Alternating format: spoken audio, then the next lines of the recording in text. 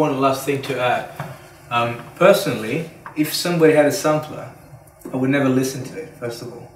Because the procedure, how it's going, for a movie, all right, you hear about the, for a book, for example, you hear about the book, you go and read it, and then you like it, all right, but you've bought it first.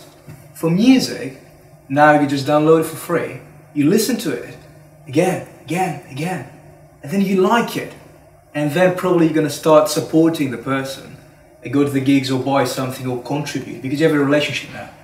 But if you don't listen to the music, the whole music all the time, so you can like it, you're never going to support. So a sample, I've never been to somebody's gig, you know, because I heard a sample, like, oh, that's a catchy sample, you know, so I'm going to go to the gig. No, I need to listen to the song all the time, you know, get used to it, get familiarized.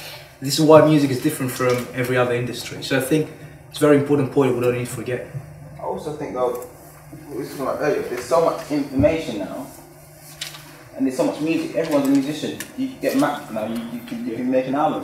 So, at the bottom, you have so much competition. Who are you to sell your music? It's like, you're no one. So you have to give someone value, and music's not necessarily the value. It's the concept of the album, what you're giving, and I think giving away the music is for free isn't necessarily. It's not a hindrance, because if you can get one listener and one low fan from giving away music for free, and they're going to be like, yo, I met Tommy because he liked my music, and he's now my friend. You know, so what you can gain from giving away something for free, despite the cost, is way more than you can lose. Well, you forgot the last part. People seem to be forgetting the last part of what I said. If you are not a gigging musician or band, even not as a gigging musician, for example, you can release music and then have a link to something else that you sell. You know, I know someone who's a musician and he's a painter, and through giving away his music, he's now got a painting family. It's not, you don't have to gig. I just wanted to say one thing. There's in business, someone told me that you need 11 interactions with someone before they actually spend money on you. So I understand that if you're not gigging, that's a harder road, because anyone that does gig, we can still sell CDs, even if we give it away for free, because there will always be people that want to purchase a part of you. But you know, just getting those interactions is really important. However you do it, whether they connect to you as a musician, through music, through your other qualities as a person, you know, you have to kind of showcase not only your music, they need to know who you are today. They want to feel close, otherwise Mr. Carter wouldn't have 3 million, you know, followers and not need to follow anyone back, because people want to be a part of who he is and his life, and you know, so I think it's you kind of need to, unfortunately, you need to kind of, you know, look at what you as an artist and as a person, what you contribute to your fans. To be honest, I've seen people put their toe in the water two ways. You know, so Spotify is a superb example where actually the artist, and there's been quite a bit of consternation about this week in the press, where you get an income back, allegedly, of sorts from being part of Spotify, something streaming your work, so they're listening to it on that, so you do get some kind of income. But actually, you know, I'm thinking about, well, I've got a track about three years old, which I really like, and am I making money out of it now? Well, probably not. Probably not. It's sitting in CDs, physical stuff that I can't sell through different.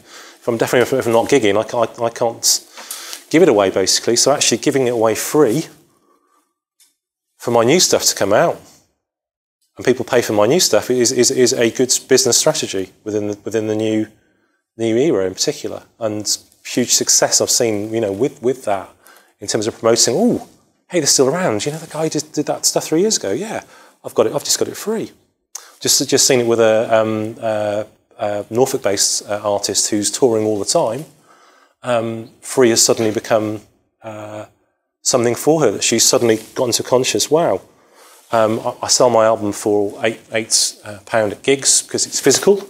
People actually will give money for something physical, but hey, I could give 3 tracks away from it to my friends, and then point people back to, you know, maybe a paid for download for the rest, and pick up my CD at the gigs. So that's her strategy. Very, very good. You know, works. So everything's gone definitely quiet. It's obviously quite late. My last sort of point was actually run around now, and I just wanted to get your views, and we're starting to get your views. You know, great view about streaming. Actually, streaming, you've decided where your audience is if you're going to Norway in particular. But actually, what you have to do to work out is 1, 2, or 3, or 303. Where is your audience? How you connect with them? Work out your strategies for that. In particular, where you put your music. In particular, who's going to hear it if it's on one system or not on another system. I just wanted to know if anyone's had any other experience of chucking their music somewhere and going, oh, where's everyone gone? Or, wow, everyone's here. Yeah. I'm working with an artist, and she refuses to put, she just finished the EP, she refuses to put the whole album on SoundCloud. And so we've had, like, quite, not disagreements, but with the producer that she should only put 1 song and then release. And don't full feed like the whole EP. She wants to be trying to be mysterious. I think it can work. I disagreed with it. I think you should just give the world your whole EP and then gig. She doesn't even gig at the moment. She just wants to give the world bit by bit. But that's her strategy. She thinks it's going to work.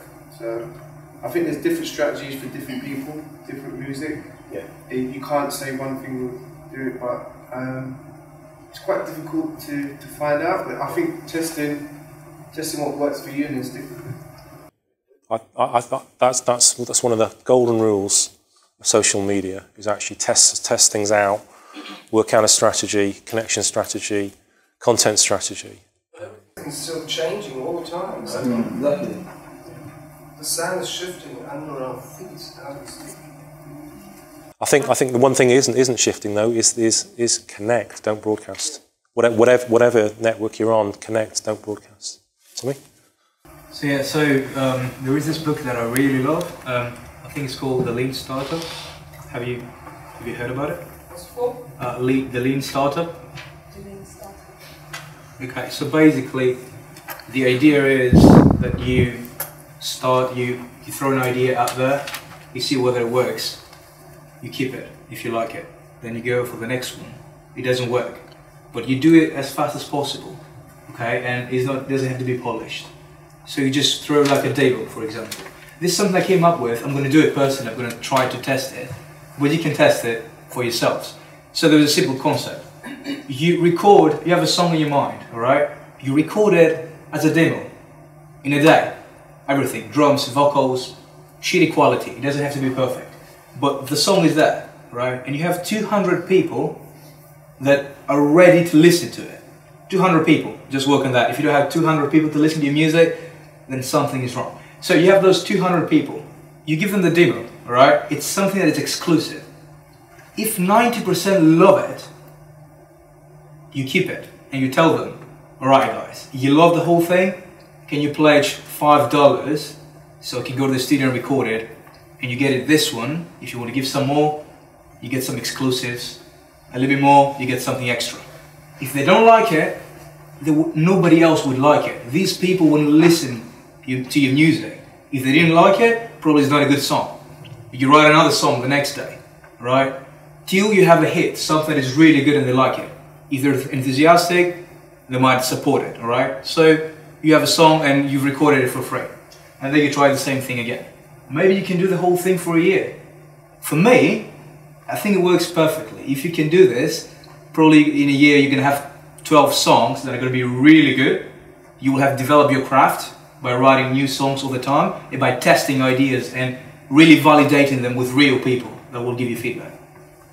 So here we go. If somebody wants to try this, let me know about results. I did it and it works very well because I'm giving a lot of content, so I'm keeping them engaged.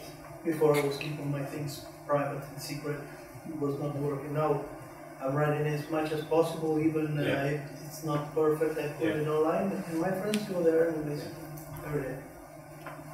It's like photographers, you know, they just take pictures all the time and then they see that this one has been liked a lot, so alright, let's see what people like and then maybe I can start selling stuff like that.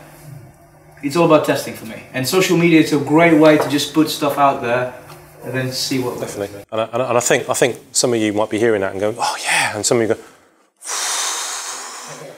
what? You're joking? And I'd encourage you to test it, to be honest. Don't close off to it. My experience is of writing with, and then, guys, what do you think? Sometimes has been, oh, yeah, and sometimes like, oh, what if you, and you get to the end and you go, that's not my song. That's really not what I was thinking at all. So it can be quite a painful process, but actually you grow in terms of what you're hearing in here and what you're then putting out. So it can be a really good process for you as a person to know who to invite as well, maybe, who can help you as well. Sorry? Because at the end of the day, I think everybody can relate to that. What we create, we love it. Otherwise, we wouldn't create it. So we have the illusion that this song is amazing. Everybody thinks it's amazing. I like it, I wrote it. Yeah. But it's not always the case. So. Yeah. One of the things I've done tonight, I'm hoping I've done, is I've laid a foundation. So talked about the business models, talked about social media, but I haven't gone in depth into Facebook, Twitter, YouTube, Pinterest, Instagram, whatever. And I thought it'd be only fair, while I'm here, if you've got any questions about that, about any aspect of, you know, actual social media channels, current social media channels. I might not be able to answer them, but I might be able to have a good go at them in terms of what you're doing with them. We can either open it up or have a chat over coffee later, you know, more than happy to do that. This is where it goes quiet. I've got one actually. What's your views on, for the music industry, for LinkedIn as an actual social media network? I think it's very I agree totally. I think LinkedIn is sleeping. It's not a sleeping giant because it's never been a giant. But LinkedIn, everybody, everyone come across LinkedIn? LinkedIn is a corporate Facebook. In the early days, it was seen very much as you're looking for a job, therefore you update your LinkedIn profile. What I've noticed is musicians have been getting on LinkedIn because they can update what they're doing, what they've been working on, what they've recorded, the projects they're on as well, and connecting with the industry, which is even more important. So thinking, where do I want my music to go? Who do I want to push it out to? So if you're thinking, if your success, going back to success again, is that recording deal, actually LinkedIn might be for you in terms of working out who's out there, who are the big players in different record companies, for example. I suppose the connections in terms of musicians I've got on there are musicians I know, but I did get asked for a bizarre when I did a very low-key festival from about 2003 to 2008, which was literally a bandstand in the middle of a park and people played from it. And someone came to me and said, "Oh, I'm now on LinkedIn. Can you write me a recommendation as an artist and a songwriter?" And I said, "Yeah, I'd love to. I'd absolutely love to. I know your work." And had to then create a job role for myself, volunteer at the Stepping Stone Live Music Festival. Wow, big stuff, folks. But actually, it really helped them in terms of what they want to do and what they want to do next. So yeah, totally. LinkedIn, something to look at. It wouldn't probably be the first choice of getting your music out there, but for connectivity in terms of the industry in particular, and potentially other musicians as well, one to look at.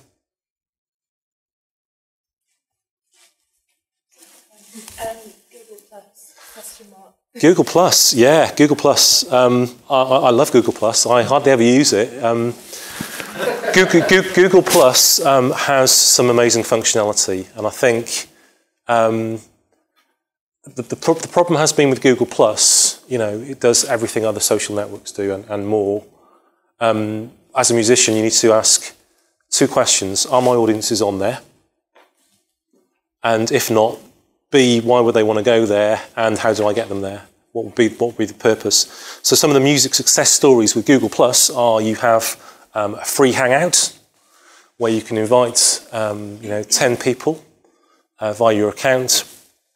Here's my intimate gig. So you don't tour. Actually, I've given away my music. Some of you will be invited for a £5, for a £10, for £15, and I will be on my computer and I'll be playing to you. It will be an intimate gig, that's that sort of thing. So it's thinking how you use it. What there's not a lot on, there's lots of stuff under the surface. So there are things like communities where you can invite people to communities and close communities to have conversations and share content and then go into hangouts together and stuff like that. So I'd say very much watch this space, but there are musicians using it, looking at, okay, it has hangouts. Hangouts are cool, full videos. Let's invite people to that and do. There has been sort of paid concerts via. You can do that with Stage. Yeah. It's completely free though, Google. So. Yeah. So just thinking about your business model and what your needs are. The project we were involved with SocialB was getting a whole bunch of companies to go onto Google Plus and tell us what they thought of Google Plus. And that was fascinating. We thought no one would come, and everyone came virtually. Once there was something in it for them, actually here's a conversation that will help our business, they all flocked on there. But you have to have a reason to go on there if you're not on there, I think. Generally, if you've got a YouTube account or you've got a Gmail account, you're on there by default. But there you go. I just wanted to ask about Facebook ads.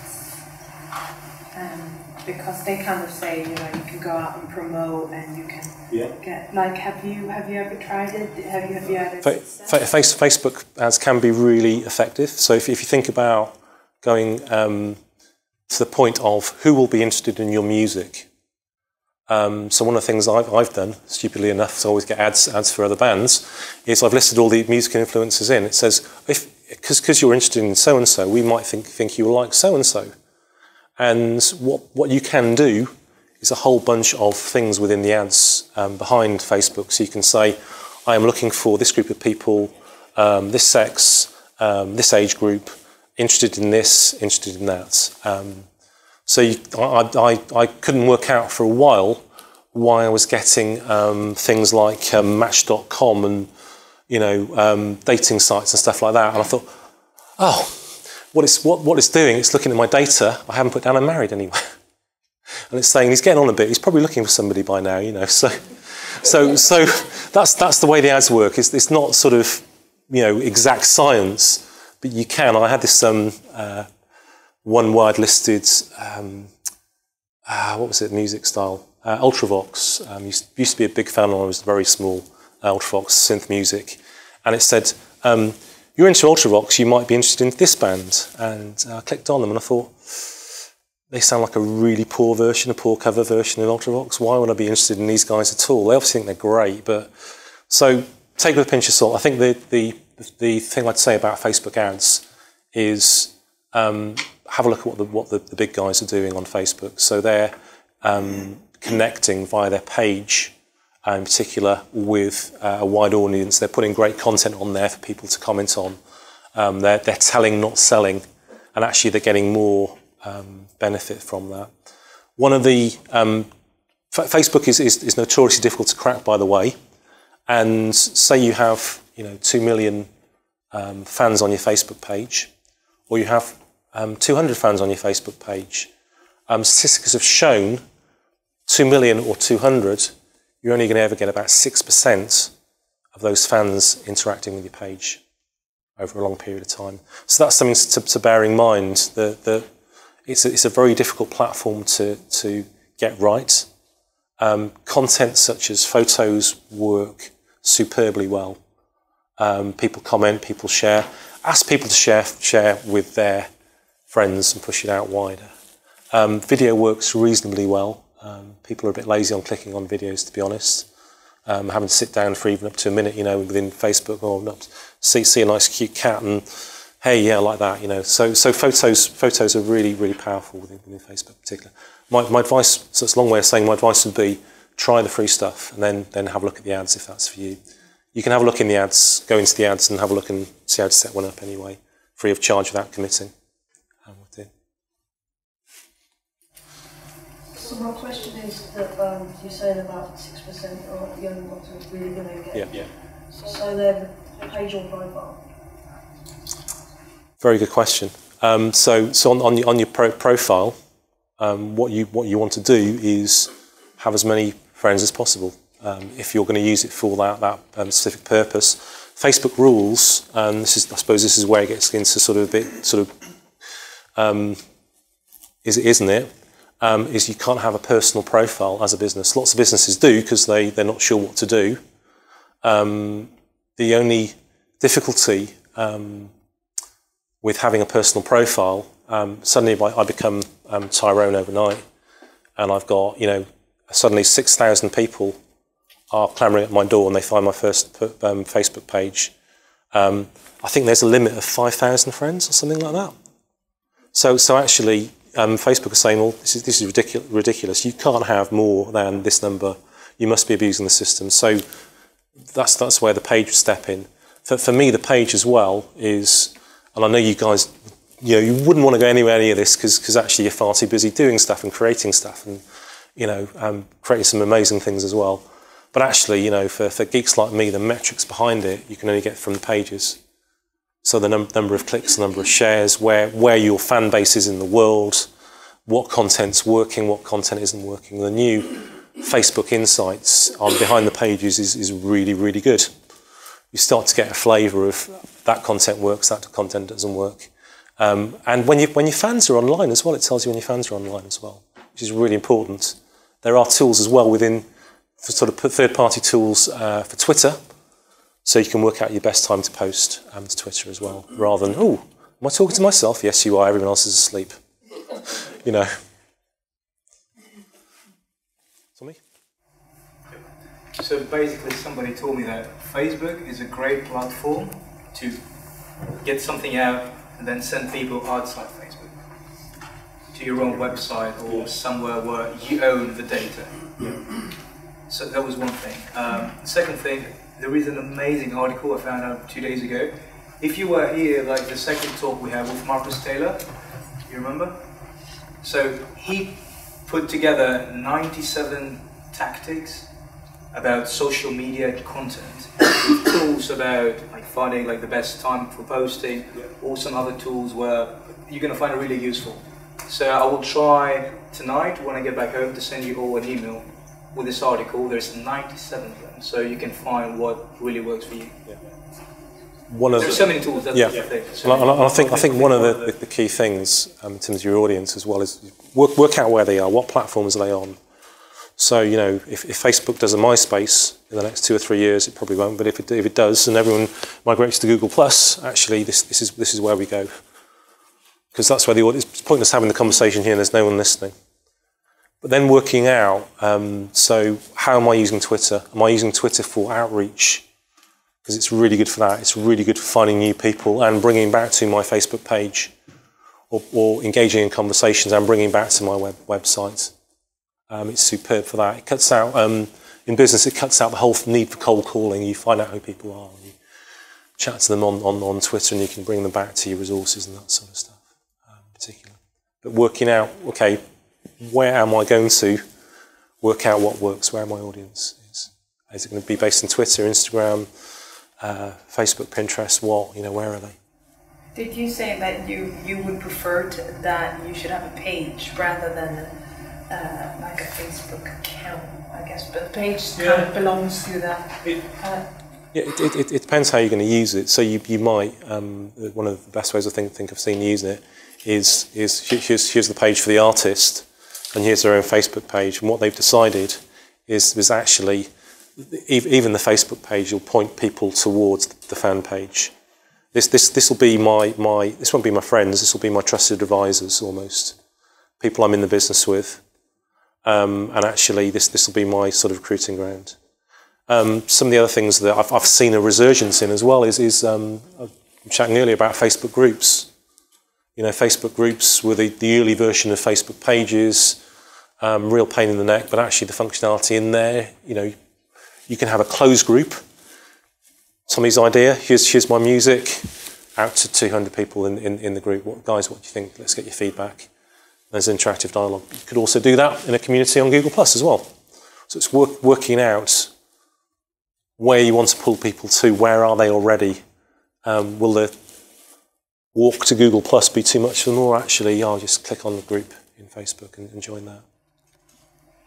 What is very important, so remember we talked like before that every social media has their own rules, right? So it feels kind of absurd if you're on Google Plus and you start putting hashtags, because it's a Twitter thing, right? So there are rules for every social media. So the thing is that people feel comfortable using Twitter for this reason, and they feel comfortable using Google Plus for the other reason, like Google Hangouts. Or they feel comfortable using Facebook for the personal contact and sending messages. So depending on what you need to do, you just find the right medium, right? And you interact with your audience for this reason. Like for me, for this project, let's say with the demos, I would do a Facebook group. I would not do a Twitter thing because everybody would be able to see it. Yeah. But if I want to have like a live gig, let's say just for 10 people, Google Hangouts.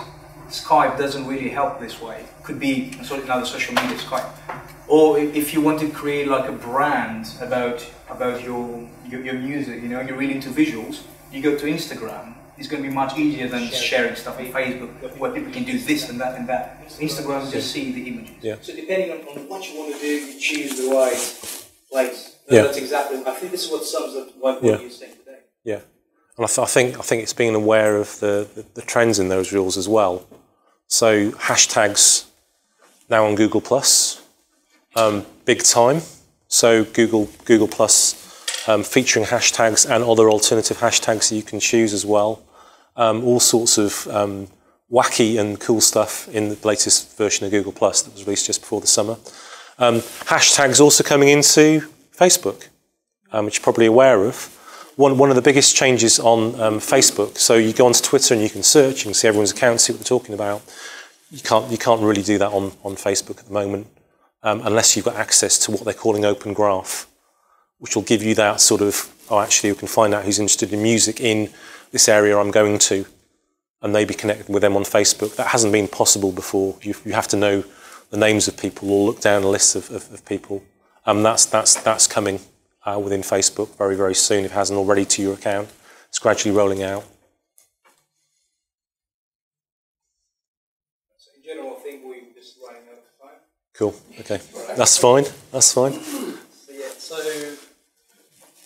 I would just like to say a couple of things. First of all, thanks a lot for that.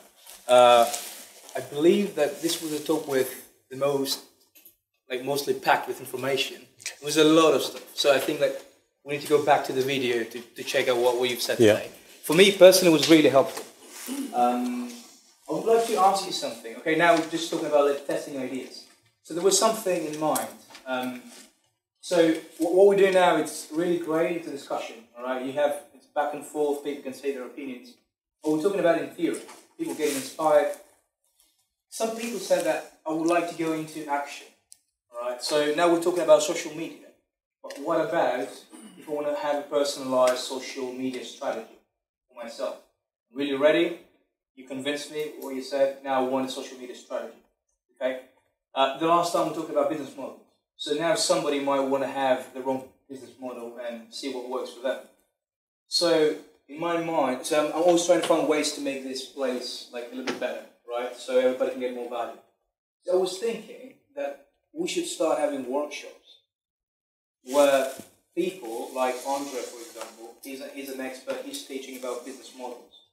Where people that are interested will be part of a small group sitting on a table, and Andre would start teaching about business models, and everybody at the end of the day would have on paper their own business model of how to engage fans, how to have the value proposition, how to make money, revenue streams, how to calculate costs. Or, for example, now with Simon, you know a little bit of social media, but maybe it's the right time for developing your own personalized social media strategy. Right? We cannot cover everything today, obviously. So I was thinking, just raise your hands. Who would be interested in having such a workshop where you actually get out of the room and you have something?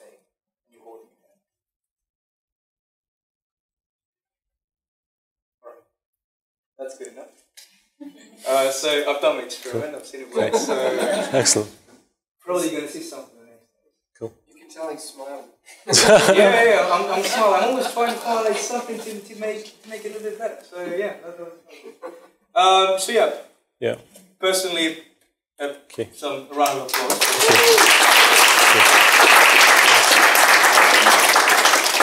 I guess we can connect with you. I'd say, you know, if you go away and you think, oh, I wish I'd asked, and it's come to me now.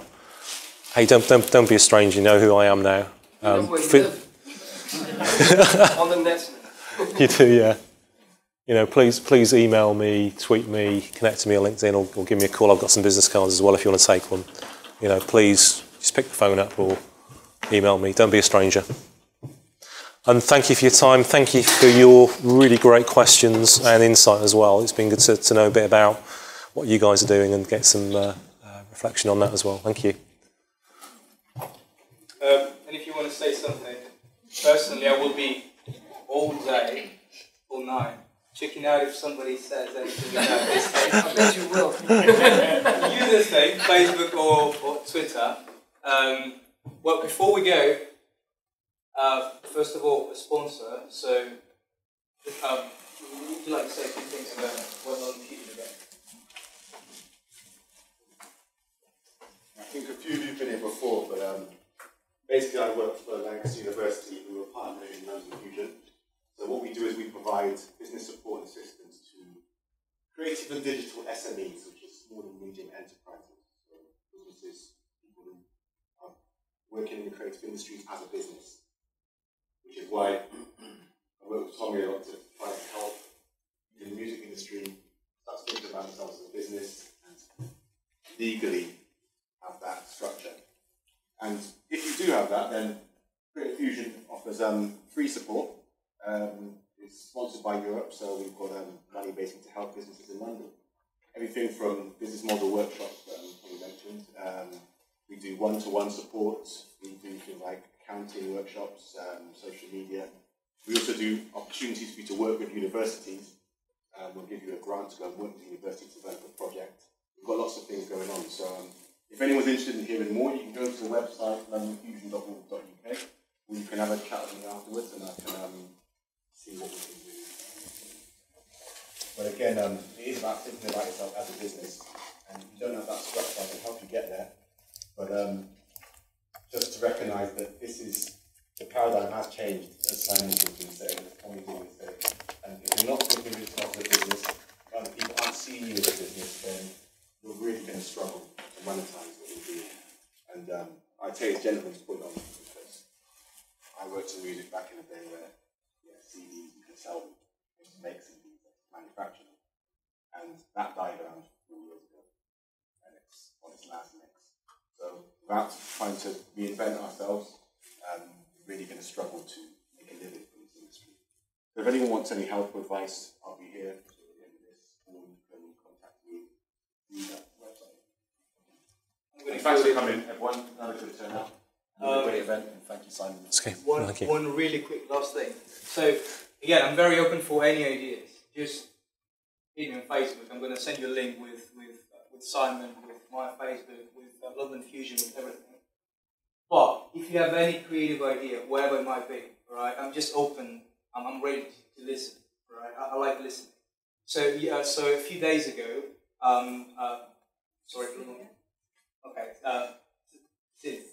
Cecilia. So Cecilia and her partner, they told me they're doing something very creative, and I really liked it. So if you would like to come and tell us what you're doing, really great.